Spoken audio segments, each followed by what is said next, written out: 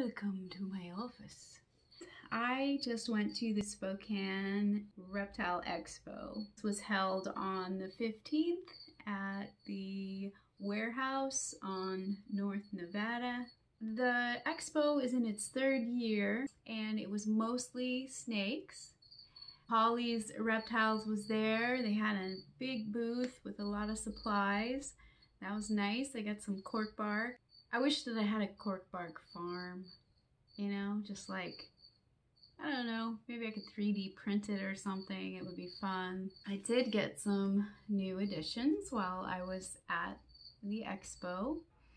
And Adam Erickson of Erickson Exotics was kind enough to gift me a Be Classy and Hogna species Arizona, which from what I can identify so far appears to be the Hogna carolinensis. I say that because just on quick inspection, her underside is all black.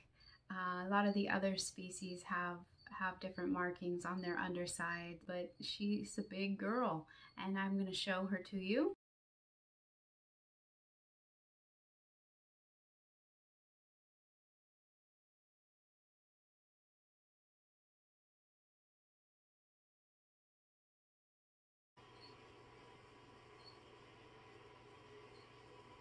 She might have a chance to compete in some of the Tarantula Deathmatch episodes coming up. I've had a couple of molts.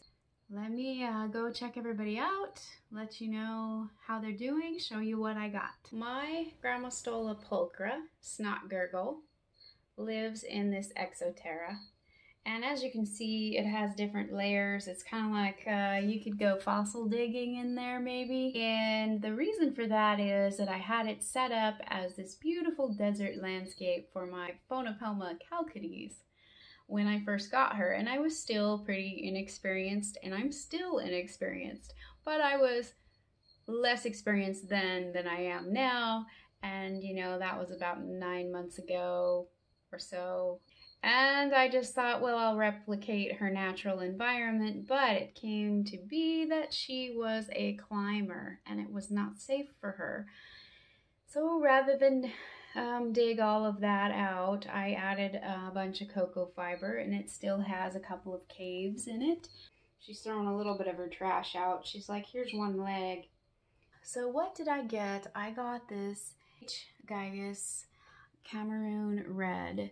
And it's quite a spunky little thing. It's eaten, and I did as Tom Moran suggested and put a cork bark in here, and that encouraged the little guy to make a burrow. So already it has made a burrow. There was a little one that I made with my finger, but right away after I put the cork bark in, the next morning there's the burrow. So it's true what he says, that while you can start a burrow with your finger, if you really want to encourage them to burrow quicker, put something in there so they feel secure. I've had a molt, my Carabina versicolor has molted, and this one still, I do not know if it is male or female, but it's pushed the molt down into the bottom of its web tube here, and here's the actual tarantula. Now here is my Hogna species Arizona, and she is up here in the corner. The next one that I got at the expo, here's the Be Classy. It's a little sling, it's in here. You can see it's eaten, and it did have a little tiny bit of, looks like maybe the abdomen part of its molt was stuck, so I had to cut the rest of the molt free, but it ate and it's looking good, and I think that it's gonna do just fine. Another one that I added was this HMAC, and the HMAC, I added this one at the last moment. It's kind of like I took it to another level, which, you know, I could be wrong. There's so many species out there that that I don't know about, but of the species that I know about, the H-Mac is one that I find to be absolutely beautiful and intriguing because it's a baboon species that's arboreal, and from Togo, a Togo starburst baboon is the common name. As Danielle at Erickson Exotics described it, ball of lightning. So I was very careful when I rehoused this one. Everything went well, and I was glad that I had the extra protection of the bin when I rehoused. And right there at the very base of the cork bark, that is where it has made a burrow, and it is burrowed down underneath there and is hiding. And I don't expect to see it much. I know that as spiderlings, they like to hang out at the base of trees. That's what I read, and this one has stuck to that. And I have a P. metallica. This one also came from Erickson Exotics. And this one is bigger than the last one that I had that passed away from a bad molt. That was a really unfortunate circumstance. I woke up in the morning, and in one of my last videos, you'll hear about how I lost that one. So this is beautiful, beautiful P. metallica. It's already starting to show some of its blue. I will insert a photo of it so that you can see, and I will insert a photo of some of these others so that you can see them. And one more that I have really, really been wanting is the C. olivaceum. And this one is the sling. Also got this one from Erickson. He was really the only, he and Danielle, Erickson Exotics, were the only people who had tarantulas that I saw. So there's the little one there. And this is a tarantula that is from the Middle East, also called Mideast Gold. I think that you can find them in Israel, Syria.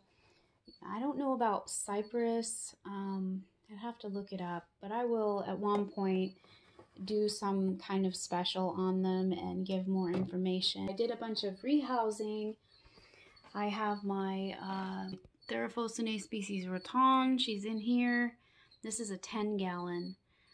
She's quite comfortable. She was in one of these basketball cases, but I moved her up into this so that I could put the wolf spider into the basketball case because it is pretty fast and active. And then I had a molt. This is my LP number 1, and it molted just a couple days ago. I did put my B. albopilosum honduran in here, the one that has the coconut shell, l'elephant, into a bin for now. And for my birthday, I got 2 10-gallons, a 20-gallon long, looks like 20-gallon long, and a 5-gallon tank from my sister, from a young gentleman who is breeding geckos, and he's up to using exoteras, so he liquidated these, and these were $45 for the whole lot of them. I do need to get tops for them, but yeah, I thought that was a great deal. My P. subfusca moving around in there. Sorry the lighting isn't the best. Not sure what we got going on, some exploration. My T. violaceus, you never really see this one. And just like the H-Mac, it has a burrow at the base of the tree. I did rehouse my A. geniculata. I tried to sex it, but it's still a little too small. And then last night I had a little bit of a scare. I came in here to close up and turn out the lights, and my E. species red was all kind of like curled up in its water dish, and I just started saying, no, no, no, no, this can't be. And I scooped it up, and it was fine. It was getting a drink, and I just panicked. I mean, I was like, how is it possible that you would drown in there? You just couldn't. So, yep. And I have my H. David Bowie. I can kind of see right there, and it's growing. There it is, little huntsman getting bigger.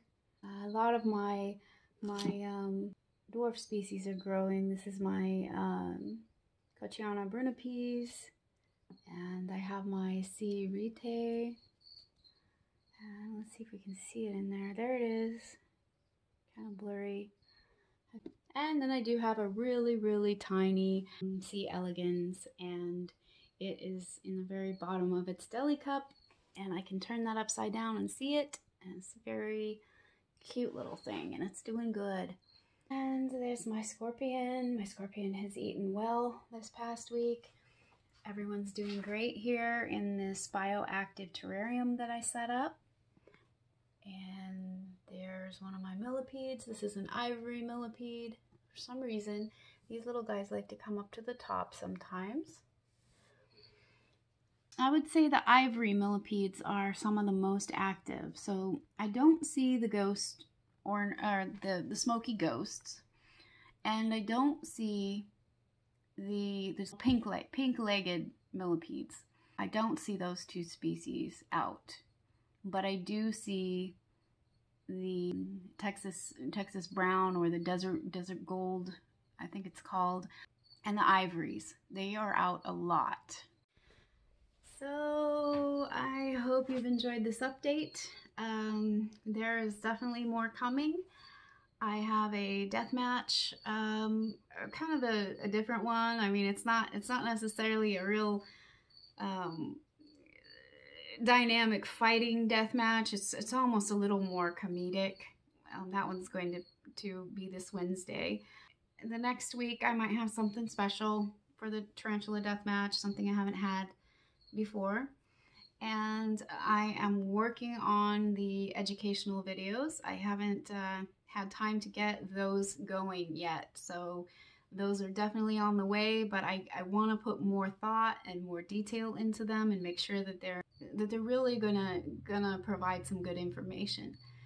And other than that, I look forward to your comments, and please subscribe if you're interested, and I will talk to you later.